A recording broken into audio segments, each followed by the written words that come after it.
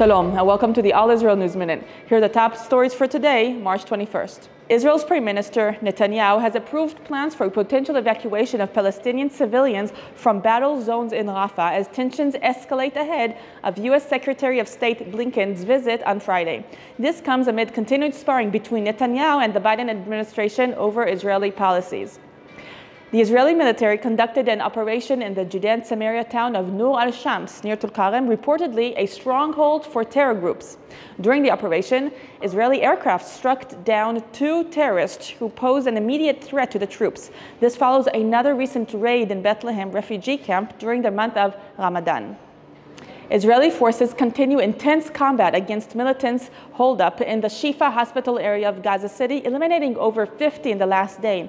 A brigade-level operation was also launched in the northern Khan Yunis to destroy rocket infrastructure, with dozens of militants killed in the airstrikes and ground raids. Over 140 terrorists have been eliminated overall near the Shifa Hospital since operations began. Thank you for tuning in to the All Israel News Minute. For more updates, visit us at allisrael.com.